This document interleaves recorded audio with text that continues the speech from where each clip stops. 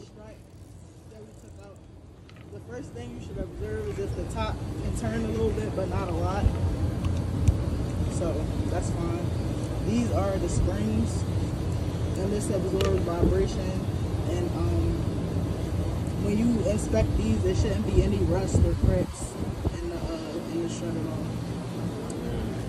all. So like down here would be like the shock absorbers, right? Mm-hmm. And they absorb shocks in the road. Yeah. Compared to the one that's outside, as you can see, the comparison is very drastic. You can see that the boot is ripped. This one is like falling off, wherever the case might be. This one would have to be replaceable. And this is the spring outside of the actual shock absorber.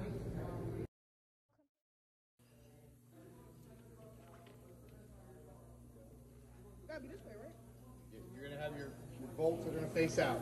The bolt holes on the bottom are gonna stick straight out like so.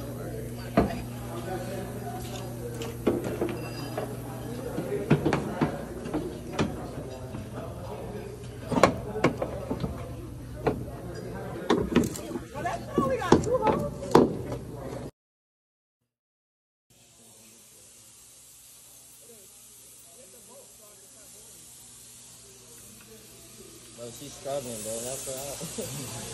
Yeah.